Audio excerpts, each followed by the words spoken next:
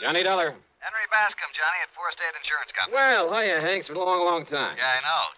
Johnny, are you free to come down here and look into something for us? Henry, as long as somebody pays my expense account, and of course a nice fat fee, I'll go anywhere. Johnny, for once, you're not going to be able to pad that freewheeling expense account of yours. Any bets? Why not? Because the investigation I want you to make is right here in New York City. Oh, well, there's always the fee to fall back on. How much?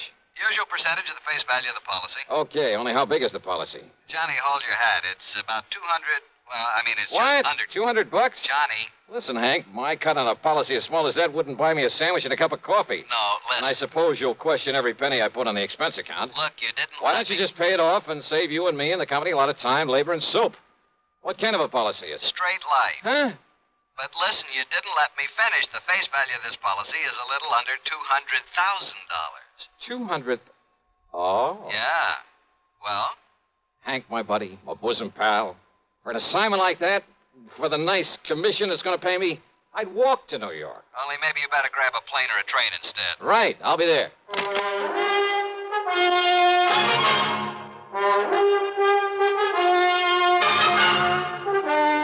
CBS Radio brings you Bob Bailey in the exciting adventures of the man with the action-packed expense account, America's fabulous freelance insurance investigator. Yours truly, Johnny Dollar.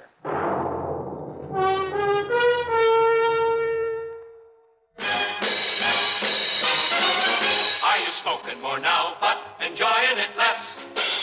Have a real cigarette, have a Camel. The best tobacco makes the very best smoke. Have a real cigarette, have a Camel. Are you looking for flavor and mildness? Have a real cigarette, have a Camel. The best tobacco makes the very best smoke.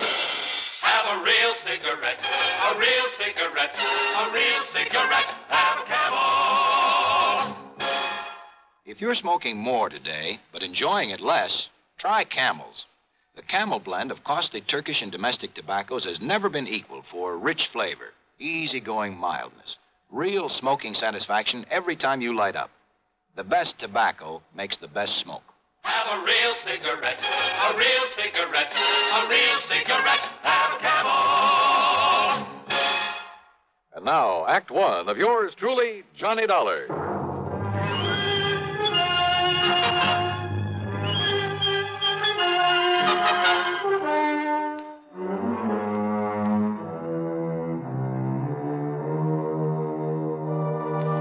Expense account submitted by Special Investigator Johnny Dollar to the Four State Insurance Company, New York City office. The following is an account of expenses incurred during my investigation of the evaporated clue matter.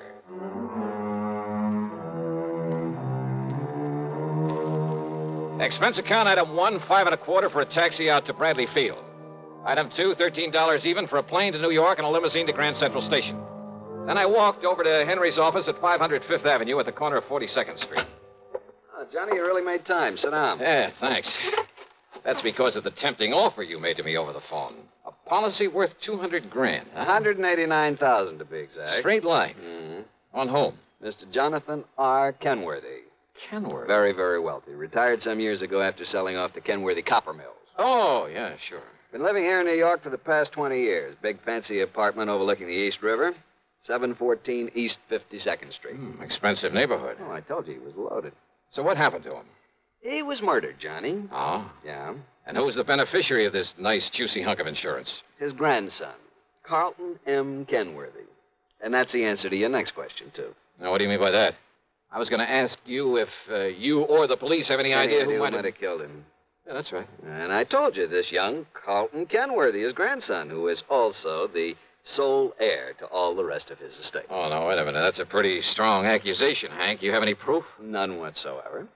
Nor have the police. But I take it you figure that Carlton had the motive and the opportunity. And a perfect alibi. Oh? Yeah. Then what makes you think he did it? And the police, too? And the police, too. Well? Motive, Johnny. It's as simple as that. All right, keep talking. It's simply that nobody else in the world could possibly benefit by old Mr. Kenworthy's death. Well, now, Hank... Plus the fact that he had no enemies. None whatsoever, Johnny. You sound pretty sure of that. I am. I not only knew him, but I knew a great deal about him. Oh, but after all, a man who's been head of a company as big as Kenworthy Copper Mills, You know, some disgruntled employee with some imaginary grievances. Over 20 years ago? Well, But even if he'd only retired from that business last month, I'd still say no. Kenworthy was one of the best-loved men I've ever heard of. As for his employees, why, they're the ones he left the business to. He never had a strike, any other kind of labor troubles, despite the size of his plant, because he treated every one of his employees like one of his own kids. This sounds pretty unusual, Johnny, I know. But he was an unusual man. Oh, I see. But now about this grandson, Carlton Kenworthy. Well, about as useless a hunk of human being as I've ever seen. How old is he? Oh, 30, 32 or 3. What's he do for a living? Well, that's the point. He doesn't. Nor has he ever done anything. Despite the fine education, all the world travel his grandfather lavished on him. Johnny, if you want a perfect definition of a playboy, I can give it to you in 3 words. Carlton Manson Kenworthy. And he gets the whole estate as well as the insurance. He's known in every nightclub on Manhattan Island. He and that leech Allen something or other who pals around with him. Allen? Yeah, Barker or Baxter or something. Theaters, nightclubs, expensive restaurants, all the racetracks when they're open, wherever they're open. And they toss money around like confetti. Where does Carlton get it? From his grandfather, who's always sponging off. What about this pal of his, this Allen, whatever his name is? Barker. That's his name, Alan Barker. Well? He sponges off Carlton. Oh, they're quite a pair, Johnny. Well, did the grandfather approve of this kind of stuff? I don't think he really knew what was going on. According to the old man's attorney, who was a friend of mine, he was led to believe that Carlton was investing in various business ventures. The point is, the boy needed money. And the surest way of getting it, plenty of it, was by having his grandfather dead. Yeah, well, you've built up quite a case, Hank, but it still isn't enough to hang him, not by a long shot. Have the police been able to pin anything on him? Not yet, apparently. I told you he has a perfect alibi. When did it happen? Last Tuesday. Who's handling the police investigation? Lieutenant Randolph Singer at the... Randy Singer? Great. Randy just happens to be one of the best homicide men in this fair city of yours. Well, he certainly hasn't Hey, impressed listen, me. if they've got him working on it, and if you have got a case against Carlton Kenworthy, Hank, I'll see you later. Where are you going, Johnny? Over to see Randy Singer.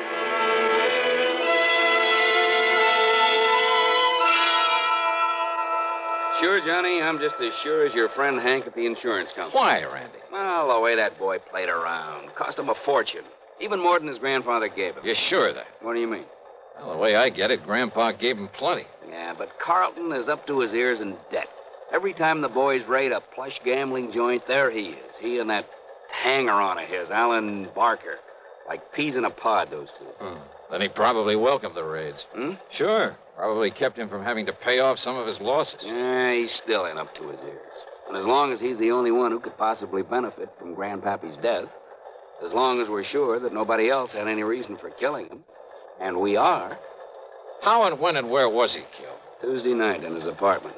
He was struck on the back of the head with a heavy wrought iron poker from the fireplace. One good wallop, and he was done for. Hank says that Carlton has an alibi. Yeah, airtight. I checked it every way I can. From here, that is. Then where's your case against him? But if you can break that alibi... But, Randy, if you've checked it I out... said from here. But if that company of yours will pay your expenses to Alaska... Alaska? That's right. Oh, look, with such flimsy evidence... Will you do it, Johnny? But now listen, Just Randy. to, let's say, to get me off the hook. But I'm still not convinced that... Johnny... Okay, Randy, sure.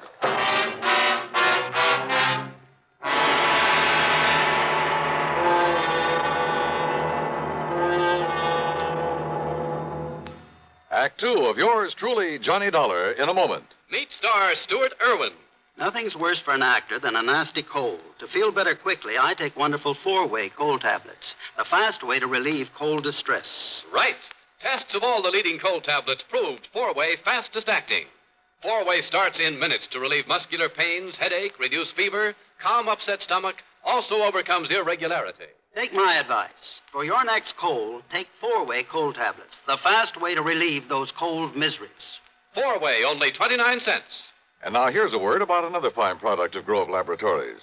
To get rid of embarrassing dandruff in 3 minutes, change to Fitch Dandruff Remover Shampoo. 3 minutes with Fitch regularly is guaranteed to keep unsightly dandruff away forever. Apply Fitch before wetting hair, rub in 1 minute. Add water, lather 1 minute. Then rinse 1 minute. Every trace of dandruff goes down the drain.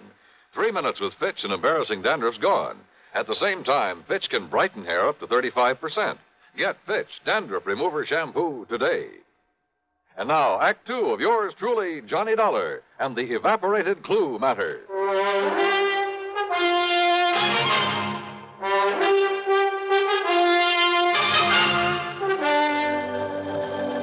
But why Alaska?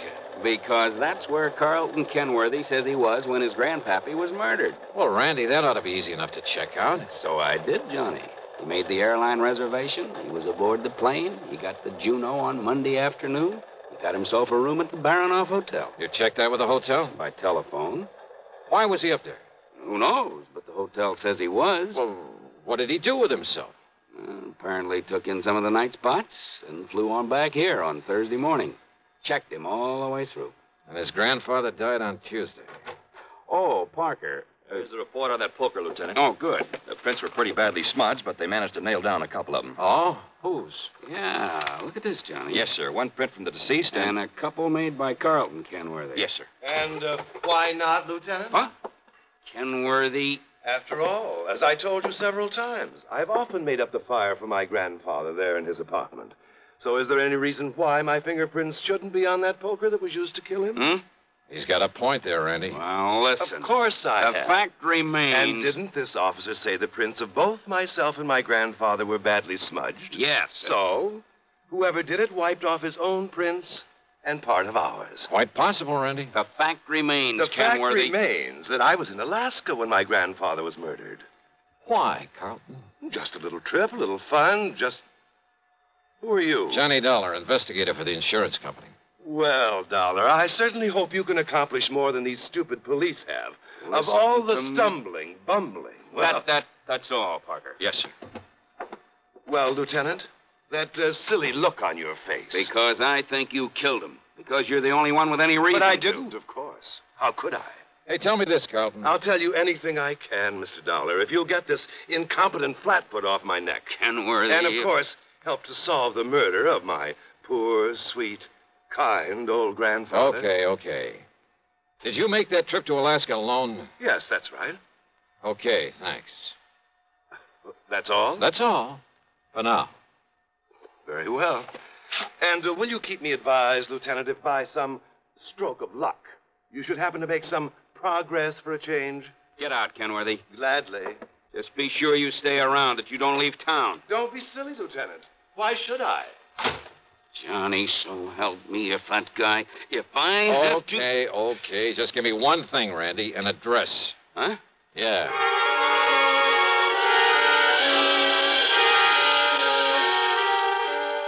I could see why Randy'd harbor no love for Carlton Kenworthy. His attitude there at headquarters got under my skin, too. Expense account item 3, $1 even for a cab to Alan Barker's apartment. And I saw immediately why Randy had said they were like two peas in a pod, despite the fact Carlton was a good deal huskier. They were so much alike, I wondered if there was some blood relationship. Hardly, Mr. Dollar. We're simply good friends, that's all. Our tastes are alike in liquor and women. We like to do the same things, and... well, that's why we get along so well together, why we're known as the inseparables. Alan, did you know that Carlton was going to Alaska? I certainly did. I drove him to his plane on Monday, and on Thursday I met his return flight and drove him back to his flat. Missed him like the very devil, incidentally. You keep a car here in the city? In the garage down in the basement. What did you do while he was away? Felt terribly at loose ends, but then I had my car washed and greased and took a long trip. Oh, when? I left Monday evening. Where'd you go? Oh, I drove several hundred miles. Took little side roads and byways that probably aren't even on the map. Think perhaps you could retrace your route? Good heavens, no. Oh, I did end up somewhere near Albany before starting back Wednesday morning. Uh-huh. Did you stay in Albany? My memory's a bit vague, Mr. Dollar, but I'm quite sure I didn't. Well, where did you stay over? Well, this may sound fantastic to you. Where? But I haven't the least idea. I took a couple of bottles with me. And they, coupled with the fact I was in completely unfamiliar country and that at night one little roadside motel looked as good as any other, well, I just don't know. You know, you make things sound pretty bad for yourself, Alan. I beg your pardon?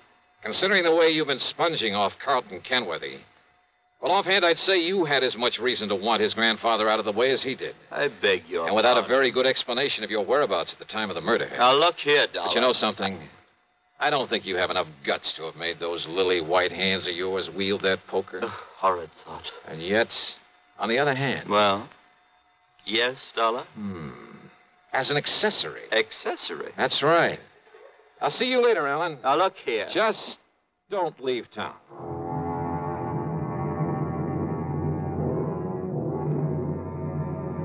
Carlton? Possibly. Alan? Well, I don't know. I don't pretend to be an expert judge of character. But I'd swear that Alan wasn't capable of killing a man. And yet, as Randy had said, unless we could somehow break Carlton's alibi. And then I got an idea. It would take time. It would be expensive. But with $189,000 of insurance involved, yeah, I decided to take a flyer. Stick my neck out all the way. We'll return to yours truly, Johnny Dollar, in exactly 1 minute. Constipation is something people don't talk about much, but it can be a problem for anyone, even doctors. And when constipation occurs, it's interesting to see just what doctors consider important about a laxative they might use or recommend. Well, a majority of the doctors we heard from had this to say. A laxative should be effective, gentle, as close to natural acting as possible, and a medicine that can be used with complete confidence. Now, X-Lax has been popular with many doctors and millions of people over the years because pleasant-tasting chocolated X-Lax is effective. Overnight, it helps you toward your normal regularity. X-Lax is gentle. Next morning, it gives you the closest thing to natural action. And that's why many doctors and millions of people use X-Lax with complete confidence. X-Lax, the laxative that helps you toward your normal regularity gently, overnight. Is X-Lax in your medicine cabinet? And now, Act 3 of yours truly, Johnny Dollar. Expense account item 4, $489.54. That's a round-trip plane ticket to Juneau, Alaska, by way of Seattle, Washington. It wasn't until we got there that I suddenly realized I'd been pretty stupid. In spite of the fact that Alan looked very much like him, I should have taken along a picture of Carlton Kenworthy. And certainly I should have taken along a set of his fingerprints for comparison with any I might be able to pick up. Or even a sample of his handwriting. But I didn't, so I'd have to work things out the best I could. Item 5, $10 for miscellaneous taxi fares. Item 6, $10 for a room at the Baranoff Hotel. And yes, I got the same story Randy Singer had about Carlton's having been there, having spent plenty of time at the bar and the bubble room, at nightclubs all over the town. But then it was item 7, $8.50 for some drinks and dinner in the main dining room that finally did the trick. Yeah, that pointed out the one small, seemingly insignificant way in which I could either prove or disprove Kenworthy's alibi. Believe me, seldom has the solution of a murder case hung on such a slender thread. Anyhow, less than 36 hours after I'd left New York, I was back at Idlewild Airport. Item 8, 10 cents for a phone call to Randy Singer. Item 9, $7.50 for a fast taxi into 18th Precinct headquarters. Johnny, where you been anyway? Did you get in touch with Carlton? He's right here in my office. Good boy, Randy. Well, hello, Carlton. Ungodly hour to drag a man out of bed and over here. Yeah, have a bad night of it? Alan and I did do the town a bit. Have you found some lead, I believe you call it, on the killer of my grandfather? Yeah, maybe. Do you mind if I sit down? Maybe you'd better. Where were you when your grandfather was murdered? Why, I've told you, Juneau, Alaska. You know Alaska pretty well? I know nothing about it. This is my first trip and a very brief one. You stayed at the Baranoff Hotel? That's right. Check with them, and you'll find I was there on Monday, Tuesday, and Wednesday. Did you eat there at the hotel? My dinners, yes. But I fail to see what that could Just answer my questions, would you, please? Why not? Okay, now. Monday night. Cocktails in the bubble room? That's right. But what difference could that possibly... And what did you have for dinner? Now, that's a stupid question. Yeah? But if I can prove you weren't where you say you were when your grandfather was killed... If you can, Dollar, and I know that you can't, but if you could, I would gladly confess to this murder, regale you with gruesome details, tell you anything you like. Wise guy. I asked you what you had for dinner Monday night there at the Baranoff. Oh, I see. You think if I say I had something that wasn't on the menu that Just night... answer my question. Or perhaps you'll check to see if the dinner was put on my bill, so I'd have to sign for it, leave a sample of my handwriting. But I paid cash for everything. I asked about your dinner. Well? Dollar of all the asinine, idiotic... Shrimp cocktail, a salad, a steak, and some coffee. Get that stuff anywhere. But now, Dollar... Mike? What? The coffee. Really, if this is detective work, if this nonsensical questioning... Well? No, Mr. Dollar. I had my coffee with cream and sugar. Oh, you ordered cream. I used the cream that was on the table. Look here, now, of all the silly, absurd, childish Cream was on the table? Of course it was. Real cream? Yes, and the sugar was real sugar. That's beside the point. But what you hope to gain by all this stupid... Oh, you mean you solved this heinous crime without knowing about the sugar, little boy? That's right. Because you'd already told me you were never there. What? Because Alan went up there instead, didn't he? Using your name to establish an alibi for you. Now, what miraculous deduction leads you to... Because of your certainty about that cream on the table. Of course I'm certain. Doesn't any decent restaurant put cream on the table? No, not up there. What? What's that, Johnny? But he didn't tell me that. I don't know why, Randy. Maybe no big dairy farms yet. Maybe just plain habit. Maybe they like it better. Dollar, how did you find out But about on that? every table, even in the best places, you'll find no cream. But a little can of evaporated milk. Like to check on it? Well, I'll be doggone. It was Alan. Did Alan tell you that?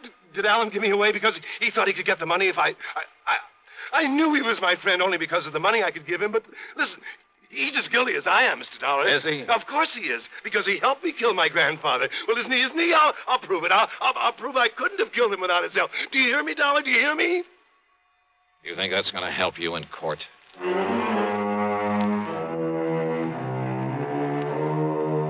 Believe me, if I were to put down all I think about the Allen Barkers and Carlton Kenworthys and all the rest of that rotten...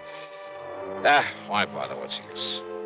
Expense account total, including incidentals, the trip back to Hartford, $574 even. Yours truly, Johnny Dollar.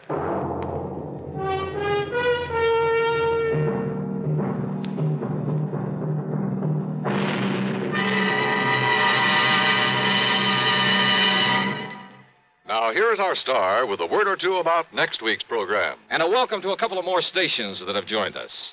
WBRK in Pittsfield, Massachusetts, and WKNY over in Kingston, New York. We're glad to have you with us. And, man, how this network grows and grows. As for next week, well, I wonder just how you'd feel sitting on top of a nuclear explosive device, knowing the darn thing may go off any second and blow you to kingdom come. I know how I feel. And I'll tell you all about it on my program next Sunday, as usual, right here on the CBS radio station that brings you all the best in programming. The story's a real cliffhanger, and I'm sure you'll like it. Join us, won't you? Yours truly, Johnny Dollar.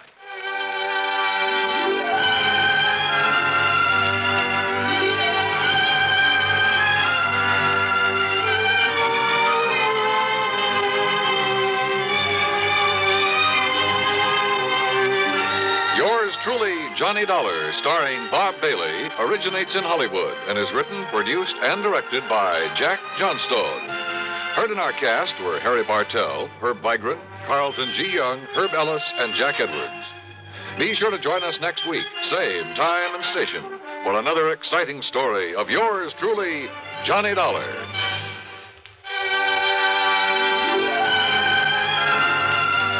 This is Dan Cubberly speaking. Suspense follows on the CBS Radio Network. Better buys are your reward. Red Orange Motors for a Ford. Get your orange guarantee from the largest dealer in Albany. In the heart of Auto Row, Orange is the place to go. Orange Motors has the parts that's true, plus 44 years of experience too. Orange Motors, if you're wise, for better service, better buy. It's easy to have a new Ford Falcon in your garage. Orange Motors has an excellent choice of Falcons in all colors, automatic or standard shift, 2-doors or 4-door. For a nominal down payment, you can own a Ford Falcon for as low as $50 a month. Think of it, a new Ford Falcon for only $50 a month. Want one? Come to Orange Motors in Albany. Better Ford buys, used or new, at $7.99 Central Avenue. Orange Motors, if you're wise, for better service, better buys. Radio 59 WROW, first on the dial in Albany, Troy, and Schenectady.